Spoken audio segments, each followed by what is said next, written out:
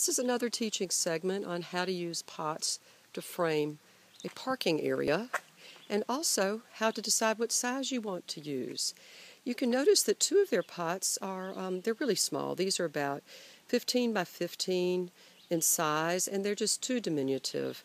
So we decided to go ahead and commission some larger ones. These are 30 by 30 by 24, and you can see the old pots beside them as an example of what the size was. And they're quite different in size, so one will go on each end of the parking court. And in choosing the pots, usually I try to have something like, these are the two pots by the front walk, and those are approximately 18 inches tall, 18 in diameter at the top, and they are a nice porcelain high-fired, which we get for clients from a wholesale place, and they're made in Thailand. And aren't they pretty?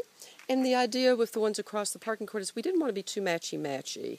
And the intention will be to fill the space with herbs, but to have a strong dominant focal point that would be an upright plant with perhaps a mop head, like a hydrangea that could be clipped, or maybe a bay. This temperature can get below zero, so we tend to use things like hydrangeas, standard forms of tardiva, or Annabelle, or one of the numbers, any numbers of hydrangeas that are done in this way now as standards. I love that. And speaking of hydrangeas, look at the snowflake going up their driveway. Snowflake here. I could do a whole lecture on hydrangeas just at this property, but let's stick to the subject.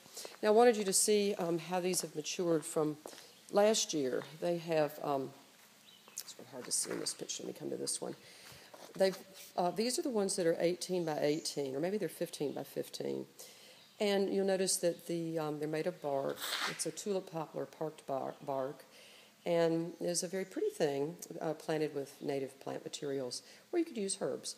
Notice that the medallion with the moss with time has faded, and we're going to try some golf course grass paint to see if we can't freshen that up.